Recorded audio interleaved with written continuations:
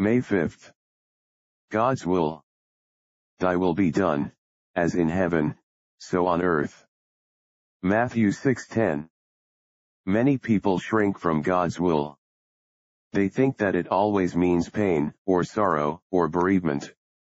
They always feel melancholy when you speak of doing the will of God. Alas! How the devil has libeled God. The will of God is the will of a father. It is the fatherhood of God going out in action. It is not the will of your Father that one of these little ones should perish. This is the will of God, even your sanctification.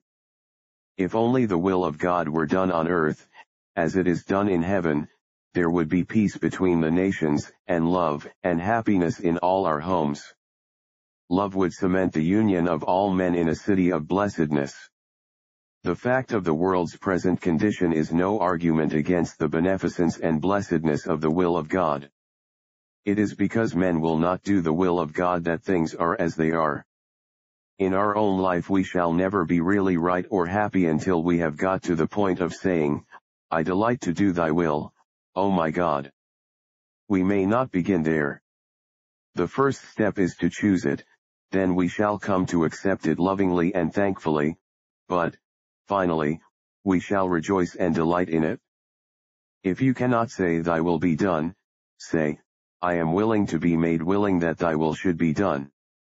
If your will is like a bit of rough and rugged iron, tell God that you are willing for it to be plunged into the furnace of his love, so that all which is unyielding and obdurate may pass away before the ardent heat of the divine fire.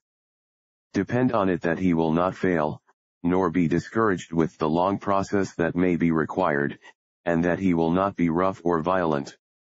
He will stay his east wind. He will keep his hand on the pulse, that he may be aware of the least symptom that the ordeal is too strong.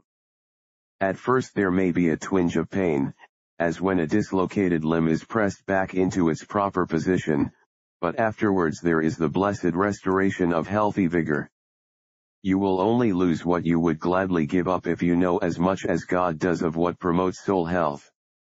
Whosoever, said our Lord, will do the will of my Father, the same is my brother, and sister, and mother. In his will is our peace. Prayer.